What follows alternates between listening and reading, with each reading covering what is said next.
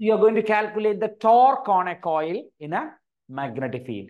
Imagine we have a magnetic field like this. This is a north pole and this is south pole. Okay, you got a north pole, this is south pole. Okay, and right inside you are keeping a coil. This is a coil. Okay, a current enters through this. It passes along this direction like this, like this. It goes up and it exits through this. So basically, if you take a coil and then if you put it in a magnetic field and you're letting a current pass through it, what happens? All the conductors will experience a force. Okay, for example, look at this, look at this. I have this frame here. Imagine the frame alone is there. The middle portion is empty. All right, middle portion is empty. You're taking a frame. Top conductor, right conductor, bottom conductor, and left conductor. There are 4 conductors, right? Top conductor, right conductor, bottom conductor, and left conductor. Got it? Got it? Right. So, you know, for this, each of these conductors will experience a force ILB sine theta. Sine theta. ILB sine theta. Yesterday we learned again force on a conductor. Force on a conductor carrying current. Force on a conductor carrying current is given by ILB sine theta. I is the current passing through it. L is the length of the conductor. B is the magnetic field. Forget about the time being. For the time being, forget about sine theta. We will make sine theta 1. There is a technique for doing that. Okay, sine theta. Theta will be 90 in all cases. So just focus on this number, this equation, F is equal to ILB. Okay, so I'm drawing the force on the top conductor. Force on the top conductor is ILB up. ILB up. And force on the bottom conductor is ILB down. Don't ask me why, because you are not supposed to know it. I can prove it if you want. You take L cross B direction. If you take L cross B direction, you will see that one force is up, the other force is down. The thing is that they are going to cancel out. Okay, so if you keep the conductor this way, if you keep the conductor this way, like this, you know, this conductor will experience a force up, and this conductor will experience a force down. Got it? But what about the side conductors? I can tell you, oh, this is not length of that conductor I called small letter b. Length of small conductor is small letter b. So IBB, IBB. What about this conductor? Look at this one. The side conductor will experience a force into the board. This conductor will experience a force out of the board. Look at this. I've shown you once. Now this conductor experiences a force up. This conductor experiences a force down. Whereas this one has a force towards you. This one has a force towards me. What happens now? They will create a torque. Am I correct? One force is to you, another force is to me.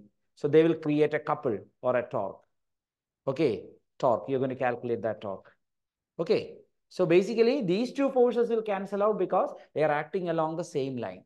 If forces act along the same line, they'll cancel out. Force on the bottom conductor, IBB down. Force on the top conductor, IBB up. They're going to cancel out. Force on the left conductor, ILB is towards you. Force on the right conductor, ILB is towards me. There are two forces on the conductor. They are going to cancel. They are going to create a torque, due to which the coil will rotate. I'll just draw the top view of this conductor. Just see this top view of the conductor. See this? This is the top view of the conductor. I can tell you, I have the top view of the conductor. What's happening now? See this. This is the conductor. I said the coil, the loop, the coil. And then look at the top. Look at the top. What I see is the edge, right? I'm keeping it this way. What I'm saying is the edge. Do you understand? Do you understand? And one force. Look at this. One force here. One force here, the yellow one. One force is this way, this way. One force is this way. The other force is this way. Right. So, in fact, I am looking from above. Look at this. So, these are the forces. One force is towards you. One force, I can't hold it that way. One force is towards me. Okay. Okay. I'm holding it this way now. Look at that. Do you see this? Do you see this? Oh, I'll do. Can I have a pen, please? Pen. Look at this. Got it. Right. These are the forces. One, this pen. This force is towards you. This force is towards me. Got it? I got it like this. Okay. I'm holding it this way. Okay. and I'm just keeping it like this. Do you see this? Do you see this? Yes. One force is like this way, one force is like this way. They are creating a torque. Okay. And this torque is going to rotate it. All right. I'm going to calculate the torque now. I'm going to calculate the torque now. For calculating torque, we need something like perpendicular distance, because first year classes we learn force is equal, torque is equal to force into perpendicular distance. See this? I'll tell you this distance. This force is what? ILB. This force is what? That is also ILB. ILB. This force is ILB. This force is ILB. I'm going to call this distance X. What is X? It is the perpendicular distance between the forces, right? Correct. This force is acting along this line. This force is acting along this line. Perpendicular distance is this, right? So, what is the equation for torque? Any one of the forces, this ILB or this ILB, into perpendicular distance. Okay, perpendicular distance. Look at this. This angle will be called theta. This angle will be called theta. Can you tell me what sine theta from the figure is? Sine theta? Opposite side, X divided by hypotenuse. This is B, because that is actually the top end, right? Correct. The top conductor I call by the length B, right? By the name B, right? Oh no, look at this. This is my coil. Look at the top one. I'm seeing the top one here, right? Top one's length was called small letter b, right? It's done. It's finished. So that's going to be cross multiplying. That's going to be x is equal to b sine theta. I'm done. I into L into B into, in place of x, I'm putting b sine theta. Finished. Look at that. L and B. Length into breadth is called what? Area. Length of the conductor into breadth is called area. Length of the loop into breadth is called area of the conductor. So I get I into length into breadth is A into B into sine theta. Got it. This is the equation for torque. And this is for one turn. What if I have n turns like this? I have like many turns like this. I'll multiply by n, right? So I'm going to get what? For n turns, I'll have n I A B sine theta. That is the final equation for torque, which I may rewrite as, I'll write here, tau is equal to n I A B sine theta may be called, tell me, AB sine theta may be called A cross B. AB sine theta may be called A cross B. So the final equation is A cross B. We also call NIA together as M, dipole moment, M. N into I into A will be called dipole moment M. So that makes it MB sine theta, or it is M cross B. Torque is given by M cross B. Trust me, this is one of the most complicated derivations to teach. Okay, because it's conceptual. One thing is this, and secondly, there are numericals coming from this, important numericals. I'll do now after break. Okay, but this is what it is. You take a coil, imagine the middle portion is empty. All right, only the frame is there. I used to have a coil with me. I don't have it anymore. Right. Anyway, you'll keep a coil, and then top conductor has a force up, bottom conductor has a force down, and they are cancelling out because they are acting along the same line. They won't create a torque. But look at this conductor, left conductor, right conductor. One conductor will have a force to you, another conductor will have a force to me. Okay, all this happens only when kept in a magnetic field and a current is allowed to pass through it. Should be a current carrying coil placed in a magnetic field.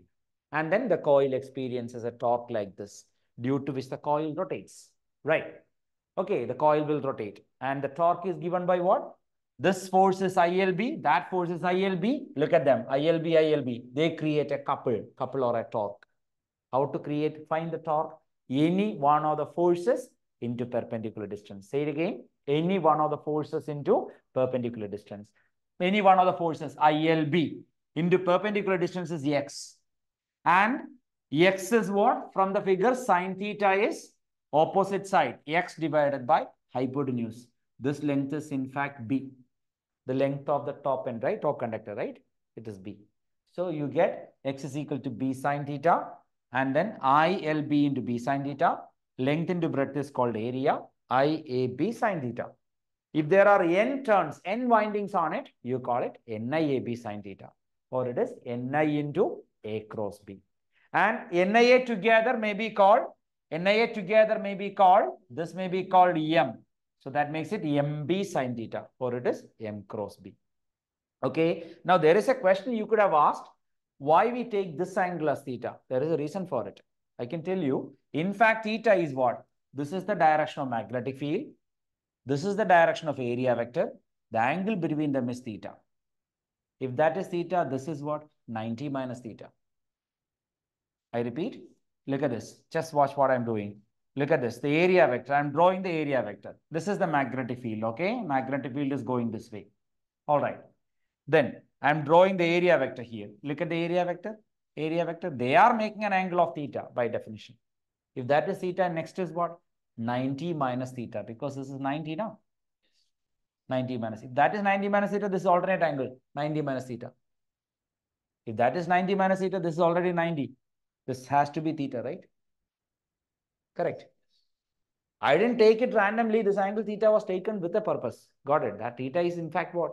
The angle between the magnetic field and area vector. But you don't have to know it, in fact, from an exam point of view.